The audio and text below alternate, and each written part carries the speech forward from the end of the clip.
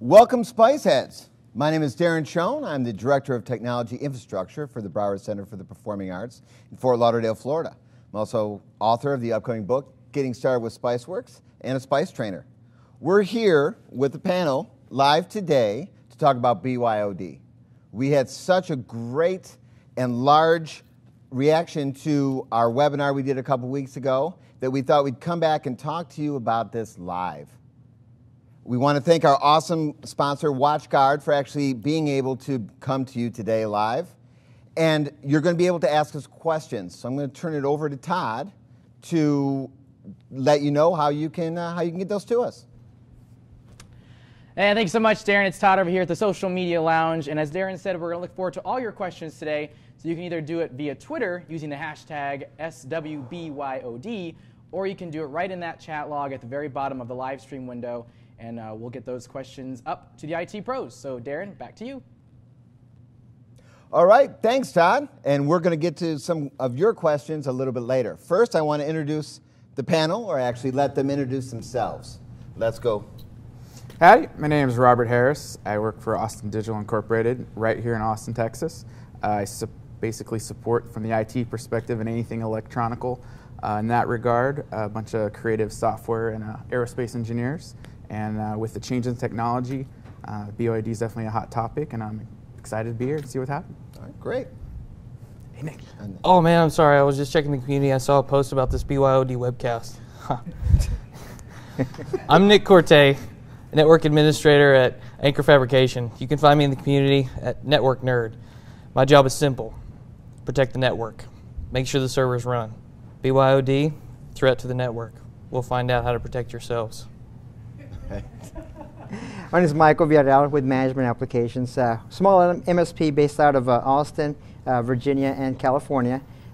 We have a large group of customers that we deal with, everything from K through 12, colleges, Fortune 500. We've got a large following that we work with. My tag in the community is Michael V. So if you want to follow me, feel free. And I'm Spankmeister in the community. So if you Format 3D. Format 3D. So if you like what any of us have to say, or just want to bother us, just follow us within the community. All right. So BYOD, right? It sounds like we've got a mixture of environments that be between us four. What does BYOD mean to you, and what policies do you have, for that? For us, BYOD is anything that's not in our control, anything that's coming into our network that, as an IT person, I don't have access to. And a lot of times that's either ethical or technical type of connectivity or certain hurdles we'd have to overcome. And in our policy, being a small company, we went to the paranoid side and more of a thou shalt not pass. We just don't support that kind of thing in our internal infrastructure. All right. Okay. Great. I'm in the manufacturing world. We service, defense industry, oil and gas, trailers, things like that. So we've been so small for so long, and we just grew from 1 to 4 sites in the last 3 years. So it's kind of been trust and trust and trust, and now it's becoming bust and bust and bust, if you will. We're getting to the point where we have to have a policy, and right now we're trying to make one. We have more tablets and phones than we do laptops coming in. I mean, if somebody brought in their laptop off the street or from their home, we probably wouldn't allow that. But, we normally don't put something on our Wi-Fi without an executive approval. Don't give VPN access without some kind of approval there. But mostly you'd find people with access to their email, something like that in our environment, contacts. They might be using a tablet or mobile device to access our company intranet system, which is proprietary info. So it's definitely a challenge there, and we're working on a policy right now. Just met with HR the other day. Oh, wow. And that's always the first step, right? Yeah. And that's it. In our case, BYOD is pretty simple. It's access to our tool sets and everything that goes with it. All of our employees are technically oriented, so pretty much everyone has access to bring whatever they need to use, do their business. It's pretty much covered there. If they can't fix it, then that's a problem on the technical end. It's going to be more of a personal issue than anything else. But obviously we support each other as far as that goes, and that's really what we we do as far as the BYOD. So basically, your company is just one big IT department, because we all know as IT pros, we always follow every policy, right? We never bring our own stuff onto the network.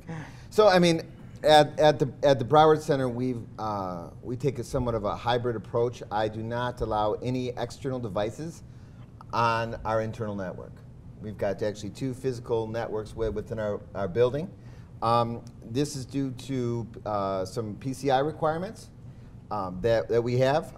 We do allow people access on their mobile devices to our email system. That's pretty much open access. I have filters that filters out any kind of proprietary or sensitive information. And for those with a business case, we provide remote access to their internal desktops through a service that has apps for iOS, Android, and then if you're on a regular PC, it's right through a browser. So we have also locked that down so they can't transfer any files or anything, and things like that. So it's we've got a pretty wide-ranging set of policies here. What kind of challenges, or what's the challenges that you've had with supporting end-user hardware? For us, it's that because of our paranoid approach and being able to lock it down, you run into the problem. Like, yes. Thou shalt not pass, man. Exactly. We have to now, you can't say that and say, yeah, go work, and then put the shackles on. So you have to provide access to be able to get into different things.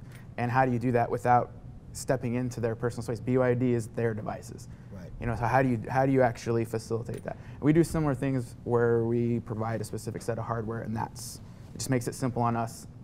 But in supporting that, now I've got do you have 2 phones? Do you give them 2 computers? So that it becomes trying to balance that act and make it easy on the users is always the hardest supporting case. Giving them the access they need, yet still fulfilling your security requirements. Exactly. It's always the balance. Speaking of access, we probably go farther than we should. We have a lot of folks that are out on the road, in hotels, doing business development, and a lot of them had issues because the IP they get over our VPN connection is on the same subnet as the IP of the hotel. It's using the same the same mask and IP scheme, and that's not good. So we got them these AT&T Wi-Fi cards to kind of help with that. But I've reconfigured people's home routers before because it had the same IP scheme at the office, and the DNS server just happened to be the same IP as the client lease on their machine and their home network. So it's a challenge.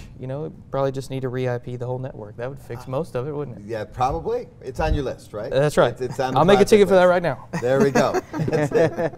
In our case, it's more of a business case. So, all of our tool sets are web-based just for that purpose, because our customers need access to the tool sets that we provide. And because of that, we're able to provide everything to ourselves and to our end users and our customers with as simple as a web browser. If they have a phone, tablet, computer, it doesn't matter. Support is pretty minimal in that scenario, because everything that they need is just based on a right version of Java, things of that nature. It's pretty minimal as far as support goes. So we're able to support hundreds and hundreds of people with very minimal support calls just for that. Oh, that's we great. can focus on our core business, which is infrastructure support. That's great. At the Broward Center, we have a policy where we do not officially support any mobile devices or any personal devices.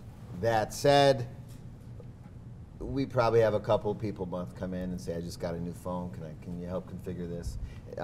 What we ended up doing was putting guides like FAQs on the SpiceRex user portal where people open tickets. Android, iOS, BlackBerry, back when it was a little bit more in favor, and then that did help as well. But we all know that our users love to read those facts instead of just walking down and saying, "Here's my new phone, fix it for me." So that's great to start off the discussion. Todd, do we have anything from the social media? We do, Darren. We've got a lot of people chiming in on the chat window below in that live stream, and we've got one that's asking from Rummage Sale, what are folks doing about phone numbers and separating personal and business communication? I think you guys kind of touched on that with the whole making sure not into the private personal information on their BYOD. All right. Well, thanks. Phone numbers. Personal, private, people calling their personal phones for business use. Do you guys? Let me ask you guys. Does your company provide mobile devices to your users? Phones? We don't. No. We do provide some. Some people have phones that are, the phone was paid for by the company and the cell plan is paid for by the company. Some have, the user bought the phone, but their number is on the company's plan. Ah, okay. Some, we don't do it, but some places might even put a soft phone for their PBX on there and allow company calling that way. Ah, right. I don't know how well that would work, though. Yes and no. Some do, some don't. And again, it pretty much just boils down to the person who's using it and what it's for. And we're pretty relaxed as far as that goes, as long as they can still answer the customer questions. Down at the Broward Center, we do not provide anybody mobile devices, whether it be tablets, phones, anything like that. And so everyone's mobile devices are their own personal ones, including their numbers and everything. There is for some users, there is a small stipend every month that the company does put a little extra in the check, but there's no, it's not the company owns the numbers or anything like that. Have you guys ever found any kind of challenges with people balking that, especially with phone numbers and things, that they're calling too much on their personal plan? No? I haven't heard anybody complain about that, but I don't handle the billing for it either. Right. Everything kind of does flow through IT, because if billing got questions, it would work their way up and then back down to you. Yep. Yes, You're right. That's how it usually works. All right. So I think that answered that question. Todd, we got something else? We sure do. So here's another good one from Hypercube33. He asked, what about remote wipe on BYOD phones? Sounds like a bad idea. Yes. What do you guys think? That goes right back to invading on the private space. And for us, that's always been a big issue of separating that out. We don't have the mobile devices. We control the devices, so we do have that mobile wipe. We have that ability to say policies for expiration of data, policies for being able to wipe or locate, and that kind of ability. And since it's our data, then it's not spilling into the private sector, then that private phone, then we've avoided that situation. Mobile wipe, good or bad? Two kinds of remote wipe. You can, if you have Exchange 2010, you can completely wipe the person's phone. It wipes everything. Mm-hmm. Some of your MDM solutions will wipe just the company data. Yes. So, depends on which one you want to go with, what your company policy is. Our CEO is not in favor of just wiping someone's device out completely, but more in favor of just wiping off the data that's ours. Yeah, compartmentalized data on that device itself. In our case, since we don't really provide equipment, we don't wipe anyone's phone or anything of that nature. And again, most of our stuff is already on our servers, and so there is really nothing to wipe except for browsers and so forth. So it's pretty much, it works well for us. Now our customers, on the other hand, again, we have K through 12 is a big one that's been really pushing a lot of mobile devices and so forth. Mm-hmm. Every student has to have a tablet in hand and so forth. In those cases, they own the equipment. Their policy is pretty set forward that if they misplace it or so, it's going to be wiped, regardless, until they locate it again and such. So it really depends on who. It depends on At the Broward Center, we don't have that policy. After the webinar we did a couple of weeks ago, we got so many questions around this area. I reached out to some other of my cohorts out in the world, and there are a lot of people that have a policy where if you want to get on the company network itself, if you want to get the company email, if you want anything like that, then you have to install an MDM app onto your mobile device. You sign the paper saying, I agree, you bring your device in, it gets installed, you connect it to their network, you connect it to your administrative server, and then that way, not so much if an employee leaves, more like if you leave the phone in a bar somewhere, right? Mm-hmm. If you lose it in a taxi, if you lose it like that where you don't know who might get that information. Or even an exchange program. Right. The big thing about buyback, being able to take $100 cash, get the new latest smartphone with smell-o-vision or whatever. That guys are going in and changing. Smell-o-vision. There you go. I got to get that one. That's right. Scratch and sniff. There you go. There you go. But you have no idea where that's going. Now Right. it's their personal device that's now in somebody else's hands. If you took what your sales reps have, for a good example, all that data, proprietary IP, quotes, pricing, Yes. and gave that to your competitor, it's basically what's happening. Worst case scenario. So. Yeah. One thing you could say, Darren, you know, if it were right for the business could take the position that if anybody leaves the company, whether terminated or on their own, we wipe the device. Mm-hmm. The user is responsible for backing up their data. We're not liable for data loss. You could do that. Yeah, well, that's part of the policy as well. It kind Right. of depends on how much risk you're willing to take with your data. All right, for you, it's not so much because everything's web-based, right? Exactly. But one question I do have, when you do have, you're wiping a personal device, for example. Right. What would you do in the scenario where you've got, a person backing up to iCloud, for example? Everything will be backed up. You might wipe it. Once they get their phone back and log it back in, they can just restore everything. It depends on what MDM suite you use, but there are some that do compartmentalize anything that is downloaded through that app, through that email account, through anything like that does not get backed up. That is basically in its own little, basically like virtual machine inside your phone.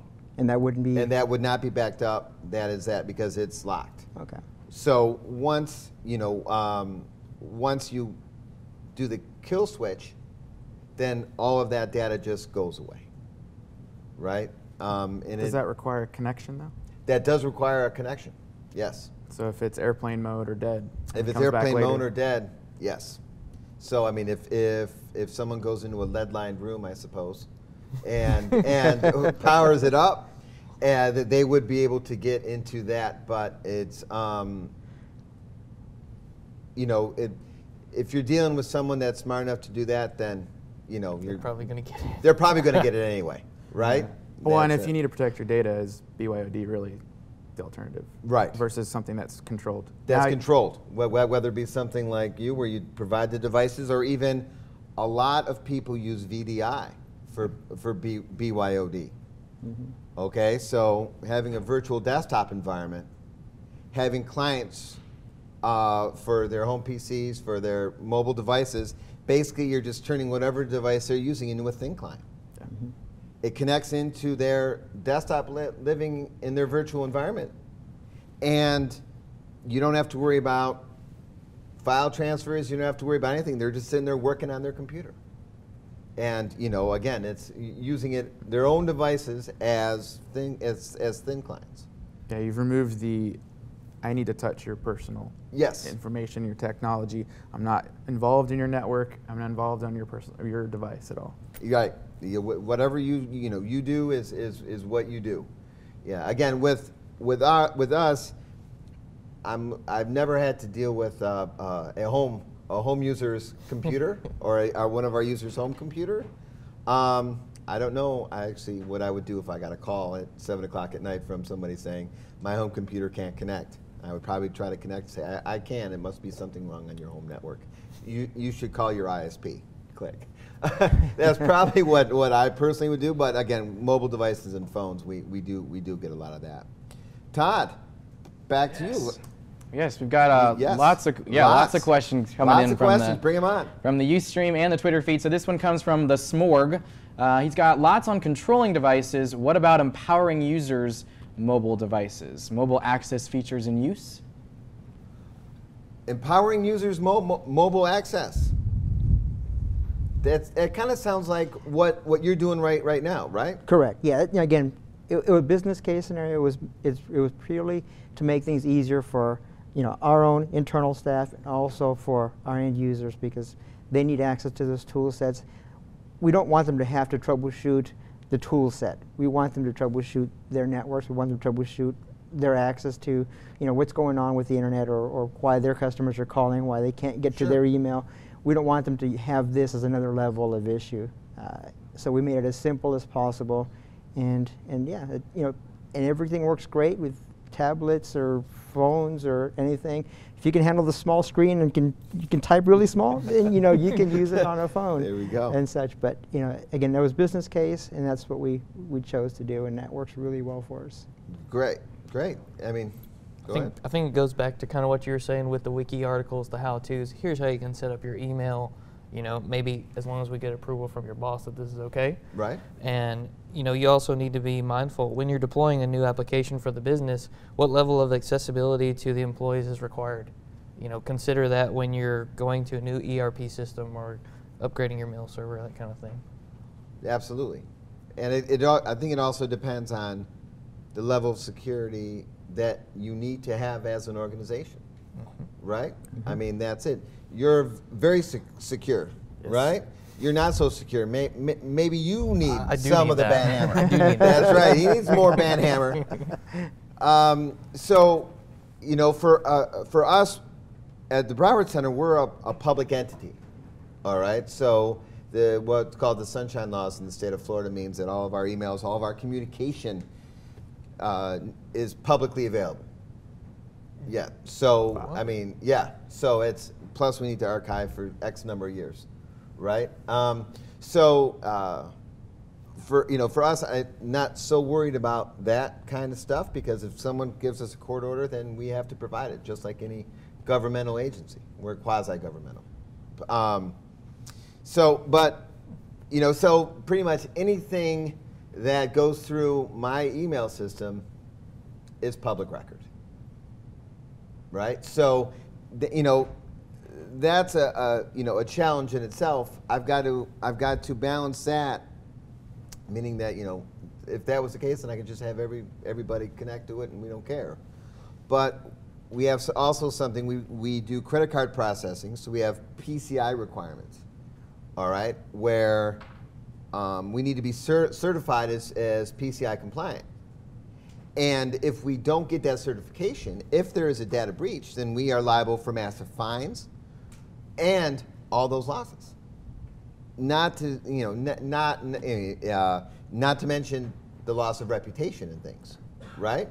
So, on the one hand, sunshine laws, everything is publicly available. On the other hand, we need to have the regulations, right? So it's how much risk and therefore access are you willing to go with? So it sounds like you're focusing as an IT guy coming in and looking at what you need to protect. Right. I mean, obviously, if your email is open to public, or you have to have a burden to educate your users to not be sharing specific information via email. Yep. So you have systems in place that makes your bring your own device a little bit easier, right? Yes. Because now your bring your own device is now, especially email, where it's not a VDI or that kind of thing, where now it's its own device, and this data is stored locally, is not as sensitive to you. Or in our case, it would be. There's certain things you want to make sure. And in your case, it's that credit card that you've isolated that in the network. Do you have access to that in your bring your own device type? I mean, you've kind of separated those things. This is the data I need to keep really secure, right, and lock it down, and then anything that falls under that, maybe financials or accounting or anything within the business structure, is just segmented into there. Do you have bring your own device access into that at all? No. To be honest, the only BYOD access like that is, again, the remote access into their desktops, basically like an RDP session. And so from there, they're on their network. It's as secure, right to their mobile device, right? Whether it be their laptop at home, their desktop at home, their tablet, their phone even. But I can't imagine trying to use a desktop on a phone, right? So that's secure from the endpoint to the data. It's one secure line between the two. And on the network itself, there's a lot of safeguards that PCI requirement has. You've got to have all your sensitive data encrypted in the databases, things like that. right? You've got to have limited access to those databases. You've got to have limited access to the room those databases are stored in. You've got, you know, all that stuff that we have to do. And that is one of the reasons why I don't allow external devices on our internal network. We focused a lot on mobile, and bring your own device can also be removable media, right? Oh, sure. So that's in your secure environment versus actually external. How do you handle that removable, bring your own device in? Do you allow the various types of things that continue to come on? USB, Google Drive. Google Drive, you know, we disable USB drives on all of our desktops. All right. And as far as Google Drive, Dropbox, what I ended up doing was setting up company accounts and then being able to, hey, here's what we have. Come to me for access, I'll give you whatever you need. Because if we didn't do that, okay, and I am the administrator of that whole account. I can see what's in everything. I share out specific folders to certain people and say, okay, there you go. And I get to bring your own device into a controlled company device. But their perception is their own stuff, right? Hey, here's your folder. Put in whatever you need. If we need to share a mock-up of this, you know, rave card about the new show with our designers, put it up there, right? They have full control over it. Yet, I've got snapshots going on in the background. They can seemingly delete it from there, but it's not deleted, right? You know, I'm like the shadow master in the back, right? That's right. It's just because that way there is an audit trail. If some, you know, sensitive information does get out, yes. If something happens, I can see who put it where. You know, so you have some export control. Yes, that's pretty sweet. But from the end user standpoint, it's all that. Well, in that case, how you've controlled all that stuff. Do they have access to those online removable devices, bring your own devices from anywhere, or is so they can pull that information out of that device locally? Yes, they like, for example, like the Dropbox account. Mm-hmm. Yeah, they can get that when they're at home. They can do whatever they need. All they need is to log in with their credentials that we set up. So they can get. And in that case, it's something that it's more the trust factor. That how do you implement any controls over that data? Like we were focused a lot on being able to wipe the phone and the email. How do you control that data that comes out of those? I get a report on what was uploaded every day. And what was downloaded. And what was downloaded and stuff like that. Okay. So if there's any kind of funny business going on, I can just go in and look and see what those files are. All right? I'm not too worried about sensitive data, meaning from a PCI standpoint, credit card information, personal information, because it's all encrypted within the database. That said, someone with some technical knowledge and some skills, if they got on my network, could probably try to pull that from the database, even though that database is pretty locked down. Let's say someone did. Now they've got all this hashed information. If they upload that to a Dropbox, something like that, then I get a report of it, and I can go in and have a look. That's part of it. It goes back to your export control, being able to trace it down. Yep, to trace it down. We need to have that audit trail. Sure. Right, for the PCI compliance. Plus we as a quasi-governmental entity, we have a audit every year for financials, for security, things like that, from a third party coming in. I love to be able to go into those meetings and say, here it is, and have the guy be like, wow, all right. Right, because if there's something that isn't there, if there's something that you haven't thought of, if there's something that a hole somewhere, if they pick on that, then they're going to start trying to dig around, right? So you just kind of want to hit the home run on the first pitch. You know, that's it. So, yeah, that's a great conversation. Todd, what do we got? What do we got from the social lounge, sir? Yeah, so we've talked a lot about mobile devices as Yeah. far as like cell phones, but what do you guys think about tablets? And can you talk a little about the risks that you guys have seen when people bring tablets in and the OS systems, and what you guys are seeing as the strong OS systems that kind of make you feel comfortable and sleep better at night? And also talk about the big stories that you guys have had about viruses coming on the tablets and how you've handled that, if any. Tablets Tablets. on your internal networks. Well, we have a lot of company-owned tablets. Okay. Okay. All right. We have shop foremen and whatnot that need to be checking jobs flow through the shop. So those are company provided. We've been putting Meraki on those to, if we need to wipe it, we can. It's not a big deal. Okay. All right. But user-owned tablets, I haven't had anybody get a virus or anything like that and bring it into my Knock network. on wood, man. Come on. Yeah. Come on. Knock on the wood. van hammer. But it can, it can certainly present risk. And like I said, we've been fairly open to putting those devices on the network, which needs to change. Right. And for you? Again, tablets, web browser, it works. Oh, It that's works right. well. Yeah. We haven't So it had, doesn't matter if they've got a virus or not. Yeah, exactly. For us, tablet is for us it's the same as any kind of desktop or anything like that. We've stuck to the VDI approach. You have some sort of secure mean of connecting through a VPN, two-factor authentication, all that kind of stuff, and then we're presenting our controlled environment to the user. So whatever they have on their end, whether it's a user, whether it's a third party, a vendor, customer-facing stuff, you got to put that wall. We built the moat. They've got right. So they're quarantined to their own sections. Yes. Yes. That's something very similar to the Broward Center. I've found that if I give my users an alternative way of doing their work that isn't too, jump through hoops, right? Then they're going to embrace that. We've got 2 separate wireless networks within many areas of our building. A completely separately wired external network on a separate internet connection. It's wide open, right? We don't have any kind of firewall, anything like that. And we tell people it's wide open. Use it at your own risk. Go ahead. And then we've got our internal ones that only our devices are on. So we really don't have any, and we haven't had any issues with viruses or any kind of any kind of that stuff coming on our network because they don't.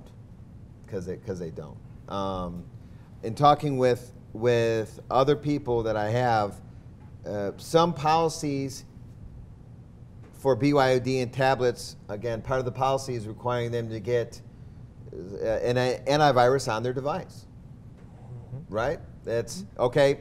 Bring us your device, and it must have X antivirus, and then we're going to put on this MDM app, whether it be Meraki, Mass 360, whatever it is, and then know that if you lose the phone, if you leave the company, if something happens, we're going to wipe it, and then that's it. So we hope that answered your question. Wait a minute. Yes. Some of those. Wait a minute. Some of Time out. those. All right. Rewind. Some of those antivirus solutions like GFI Viper do have the MDM capabilities, so you could kind of get your 2 for 1 that way. Yes. Just Yeah, a thought. You could get. Speaking of VDI, technology's getting better in a lot of ways. Internet's getting faster, and then the whole 9 yards. But does anybody? I would assume some of the engineering stuff you guys face 3D graphic intensive kind of things. I mean, in your VDI solution, do you have that doesn't always work. You need the power of something local, 3D graphics. Sure. Well, I mean, a lot of people have implemented VDI for the BYOD aspect of it, but there are so many areas where VDI is not going to work for you. Sure. All right. If you kind of approach VDI like you approach your server virtualization, at the end of the day, that's not going to really work the way you want it to. And I don't want to get off on some kind of crazy VDI tangent because I love VDI and I could talk about it all day. We would need another 2 hours on this. See the on this live Spice World stream. 2012 video? On Yeah, that's right. The Spice World 2012 thing I did on VDI.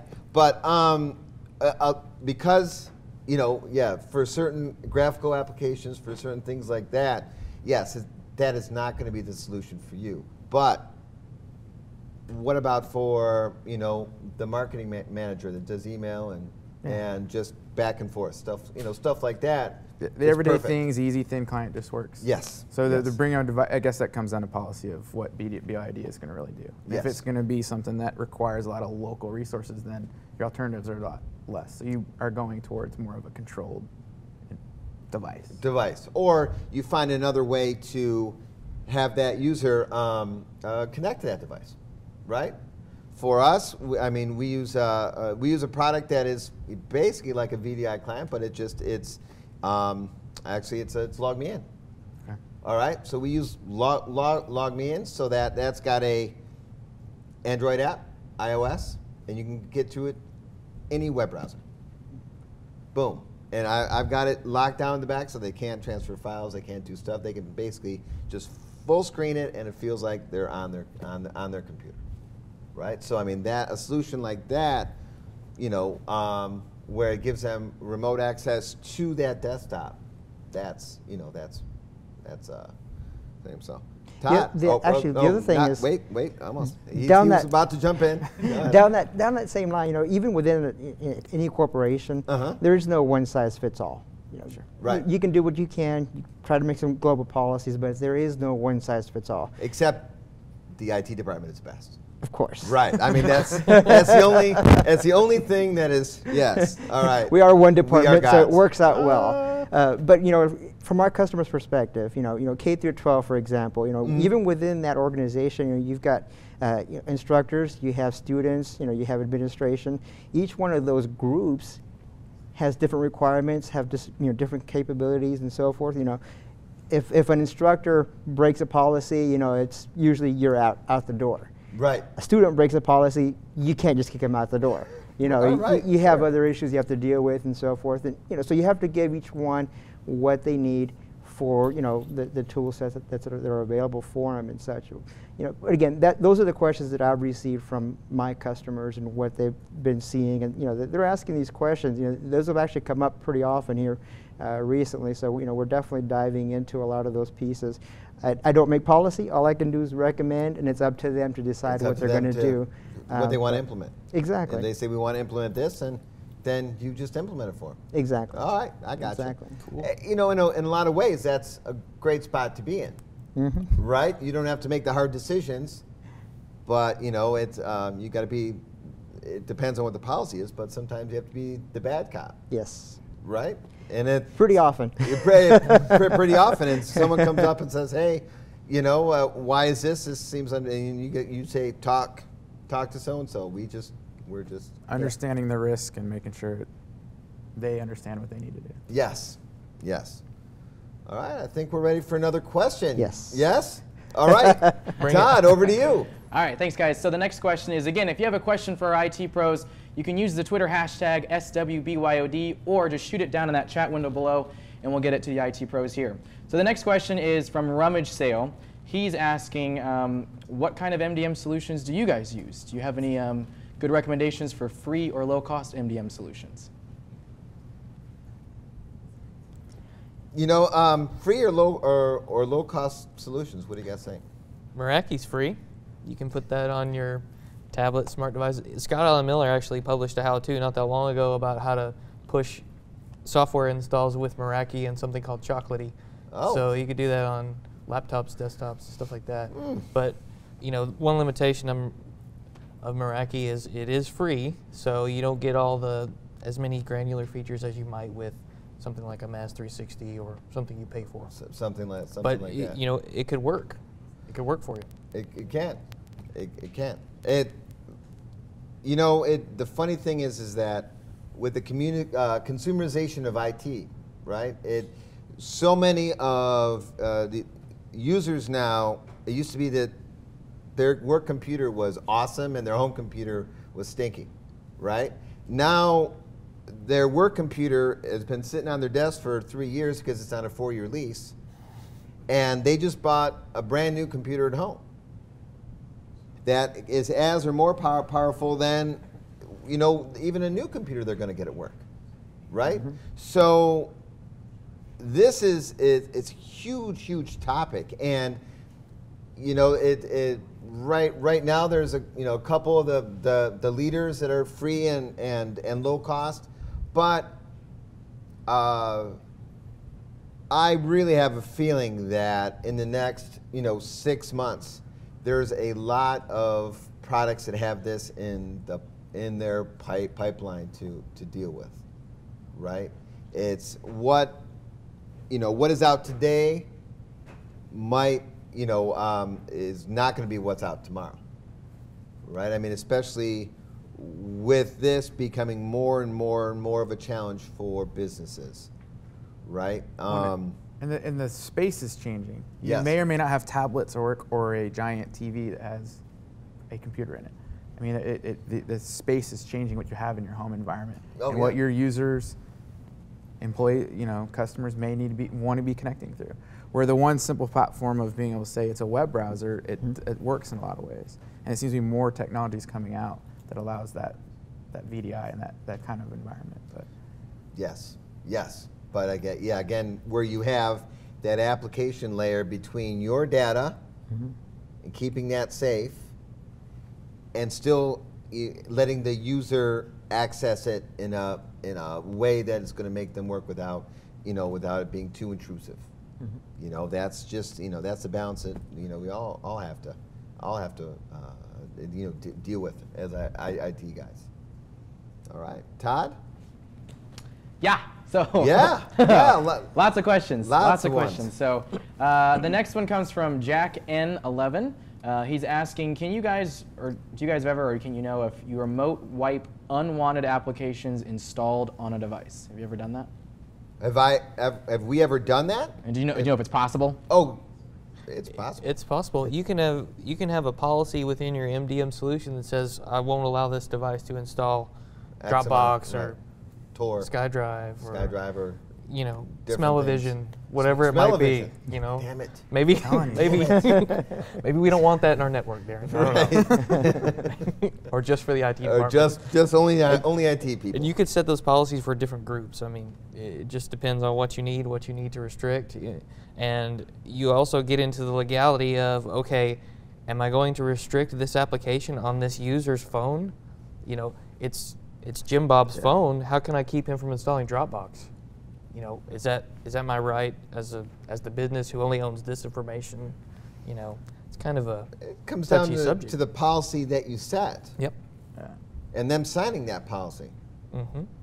Right? I mean, if for everyone out there, instead, I think that as we were talking, it's not about what mobile solution that you're going to grab. It's you need to come up with a policy first, because you're going to find an MDM solution, an MAM solution, whether it be that application layer between your data and thing. You need to come up with the policy first.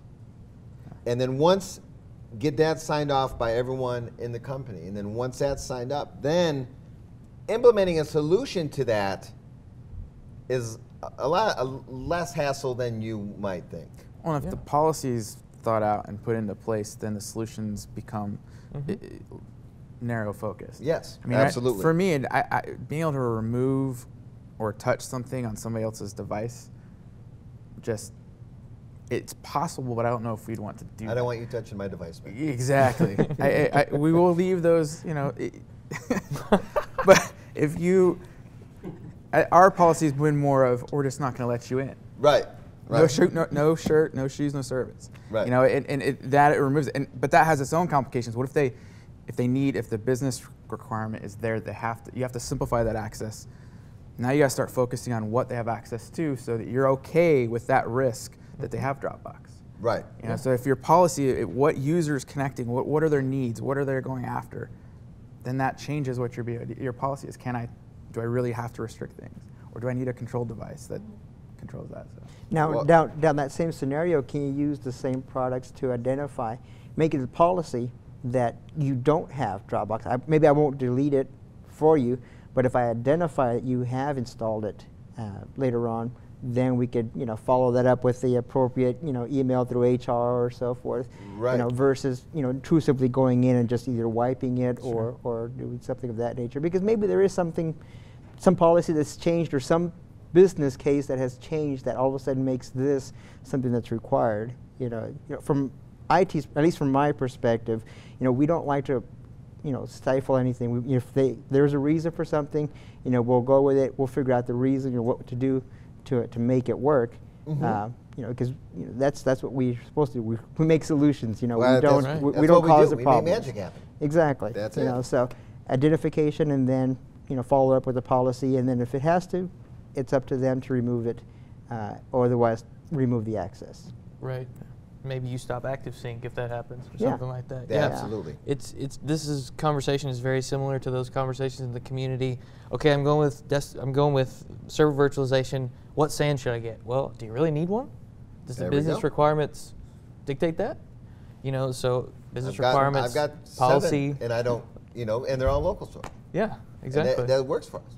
So it's what does your business need? What are your uppers willing to accept as the level of risk that this presents, and then that gives you your solution, which, as you guys said, it's easy to implement once you have that. Once you have that, and that's really the toughest challenge here, right? I mean, how much risk are you willing to take? Once you get the solution in place, then your MDM is kind of like buying a car. Okay, I want to buy a car. Well, what kind of car do you want to buy, right? Sure. It's okay. No, I want a 4-door sedan that gets good gas mileage. Now, your options are narrowed a lot, right? I mean, that's it. You're not going to try to, someone's not going to try to, sell you a 4x4, right? If you just want a little mini, right? I mean, that's, that's the thing, is that how much, and that's a really tough questions to people that aren't used to dealing to talking about that kind of stuff. Right? The C-level folks, the guys with the letters after their names. If we come to them and say, okay, talk a bunch of technical jargon, they're going to start to fade out, right? Sure. Yep. They glaze their eyes. Part of our job as IT pros is to be able to communicate to them what the risks are in real, in terms they can understand. And implement it into their vision and what their job is, and where they're trying to steer the ship. So giving them the risk and the value. And at the same time, I mean, let's be honest, there's a certain level of reducing the IT pain factor. Yeah. Oh, well, yeah, of course. So what implementation can you look at that's going to make your job easier? Yes. That's why we standardize. That's why we make things certain level of policies that make things. If you're going to take on any other devices coming into your network, that's a big job, big task. Well, sure, and that might necessitate another person in the IT staff, which they don't want. Sure. They may not want to spend that money, so that's part of your. Yeah, that's good. That's it. Well, coming up to my CFO, if there's a really hard issue that we're talking about, risk, things like that, and whatever it be, BYOD, our file server is going to fail, something like that, I'm always prepared with a sheet of paper telling the risks, right? And then if he says, no, we can't do this, or no this, and I just say, okay, then you just need to sign this, and at the end it says, I understand what these risks are, and I understand that this may happen. Sure. Just do me a favor and sign this. Sure. Risks, as well as at some level, we always get involved in finances. Right. I mean, it's the hardware. There's software involved. Yes, there's a software implementation, and it costs so much per user. It costs so much to support the server, and it's an ongoing support cost. Yep. Okay, boom. But what's the harder to quantify support and labor of IT staff? Of IT staff. If something goes wrong, or if reputation's on the line, those are all risks and things to quantify for them. But as an IT person, how do you take that? And the mobile, to bring your own device is just, yes, I mean, what do you guys feel? Is it something that is just inevitable that we're going to have to face, or is it just the new trend that we continue to, stay paranoid? I can remain in my paranoid state and say no. I think it depends on the industry. Yep. And the level of risk you want. I think that in certain areas, I think that for you, bring it on. Yeah, exactly. You do your own thing. Whereas for you, because you have that higher level of security that you need to maintain, you've got valid reasons to not allow that.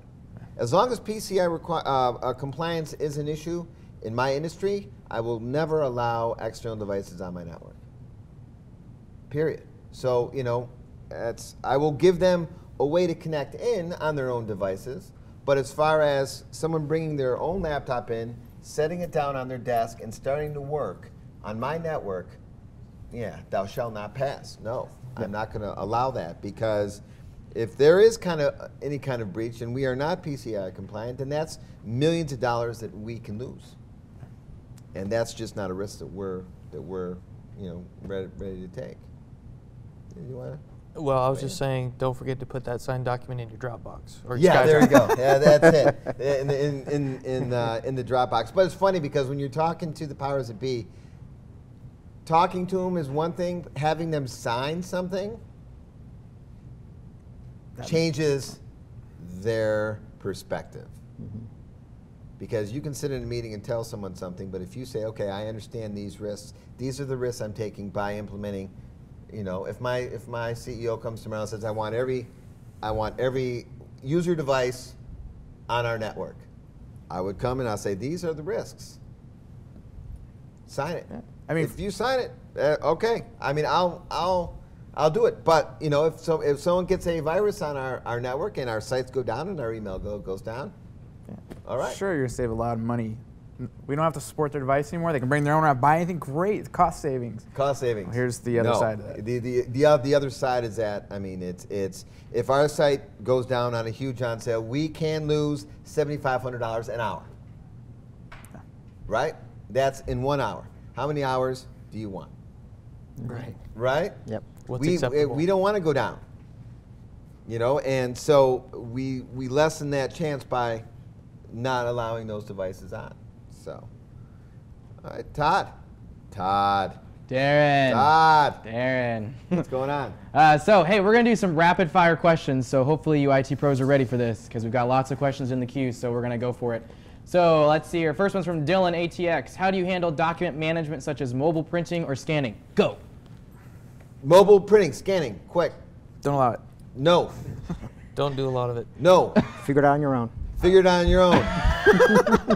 No, you can't. No one can print to our printers from mobile devices. Next. Okay, next question from the Big B86. Can non-container MDM solutions battle up against container-based systems aside from the price? Go. Depends on what your requirements are. Some can, some can't. You don't know. Not sure. You use them. Dependent upon policy. On the policy. Yeah, It can I work agree for you. with both of those. That's exactly right. It depends on the policy that you have, on whether you're going to need to wipe it or not.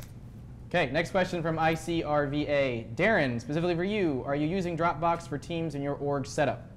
Yes. Answer that. Okay. Awesome. Next. There we go. Answered it, right? Yeah, boom. Next Boom. question is from Rummage Sale again. He's asking, are there any decent...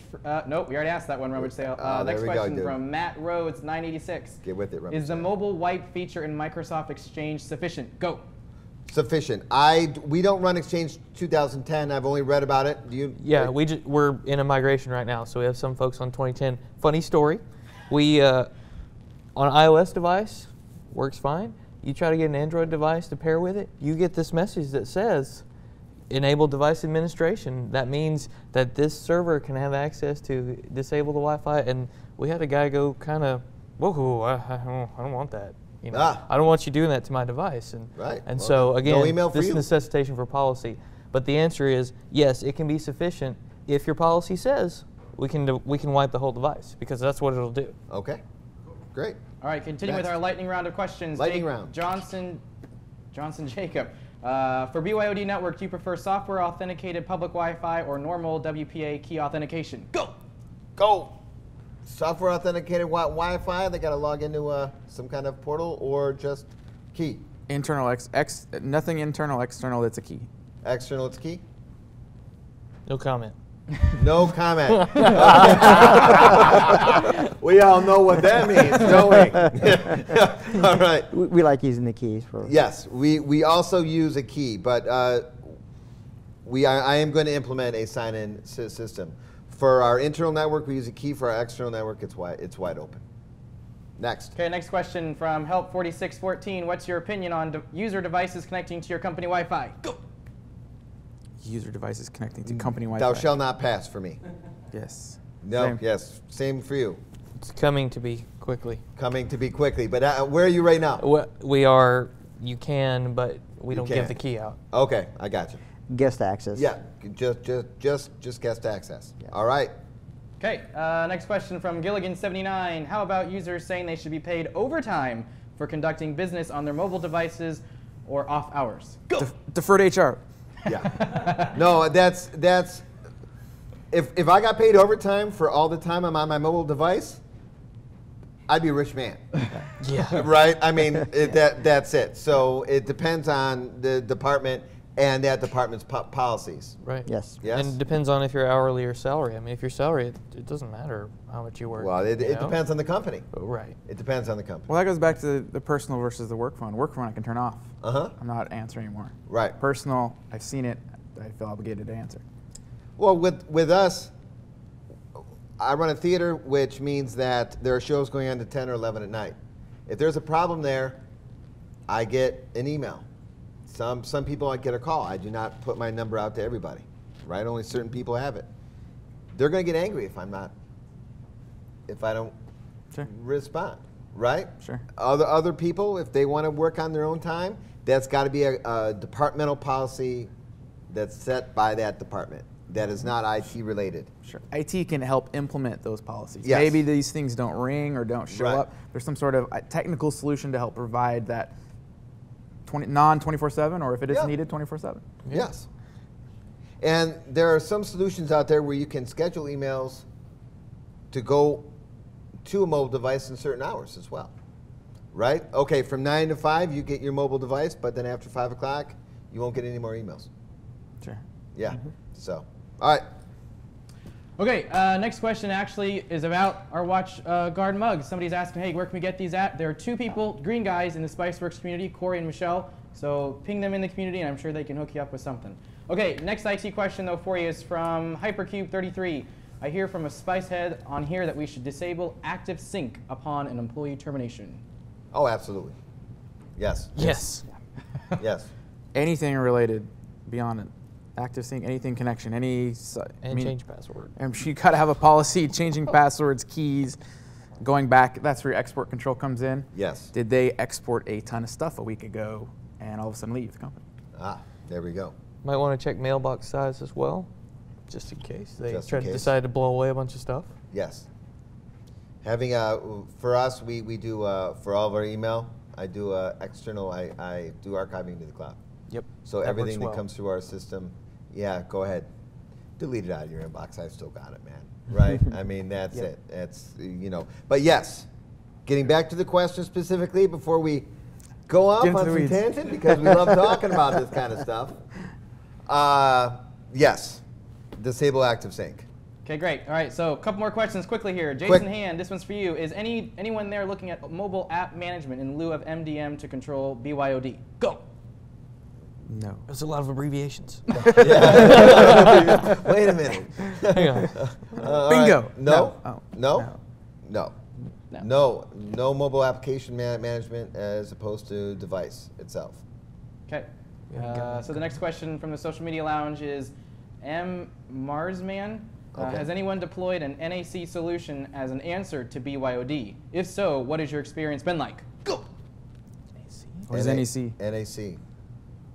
NAC? Heard of NAC? NEC? but- Wow. Wow. Stumped the IT pros. It stumped the Yeah. IT pros. And Network NAC. access control, I assume. Yeah, network access yes. control. Yes, there we go. Yes. Yes. We no one on the panel has implemented any NAC solutions as of yet. I mean, other than what we've already talked about. Right. We have hardware level Soho boxes. We've got two-factor authentication. We've got 2 different types of VPNs so that you have a fallback. So that's similar. That would also fall in the line of guest access. Yeah, Because guest Wi-Fi. You're just preventing them access to. And we have a customer facing that we use RDP Gateway with, and RDP Gateway allows you to check the system and say what do they have before we allow them into the network. The gateway sits on the outside of the network, and only that gateway has access through the firewall. So that's your gatekeeper. He handles what do you have in your system, what are you connecting, do you meet these requirements? He's the key master. Yeah, it's a key master and the gatekeeper. There we go. Okay. God, all right. So I think we got time for a couple more. We got one more question, and then I'm going to throw it back to you after our lightning round, and you can close us off. So this one's from EW Candia. Anyways, the question is there any BYOD templates that we can change, edit to use with our office? Go! There were some posted in the community. There are some out on the community. It depends on, again, what level of risk you want to take. Yep. Yeah? Is that? Amen. Amen? All right. Thank you, Todd, and thank you, everyone out there, for watching our BYOD webcast. There is one more thing that we want to ask, a bit of trivia, and this is a little contest with the winner getting a plushie from Spiceworks. You can either answer via Twitter or the live stream, but the question is, there's somebody here at Spiceworks whose birthday is today. Who is it? The first person to answer correctly will win this plushie. Touched by Darren Schoen. Touched? Well, no, not this plushie, a plushie, because you're not going to want this one. We're waiting. This is a big hint. Do we have somebody? Not yet. Not yet. Nobody. Are we saying everybody has the plushie? Hang on a minute. Nobody? Another hint, Darren. Giving another hint. He's not human. He's orange. Not human. And somebody has an arm length deficiency. Not human. Nobody's following Andy Phelps in the community? He's saying I'm not human. No, Todd is human. Todd is a human being. He is not some kind of... Jim HMN got it. Jim HMN, all right. Oh, here he is. That's right, it's SpiceRex's birthday today. All right. Yes, don't burn the hat. Happy birthday to you. Happy birthday to you. Happy birthday, dear SpiceRex. Happy birthday to you. All right. Woo! All right. Yeah. Fantastic. All right. So I want to thank our I want to thank our awesome sponsors, WatchGuard, for bringing this live stream to you today. We hope, we really enjoyed ourselves, and we hope that you learned some things and that you enjoyed yourself as well. I want to thank the panelists and for coming and sharing your experience, and I want to thank everyone, the whole crew that you can't see here, but there's a whole crew that's actually making this happen. I want to thank those guys as well for doing such an awesome job. All right, thanks for watching, everybody. Thank you, SpiceWorks employees.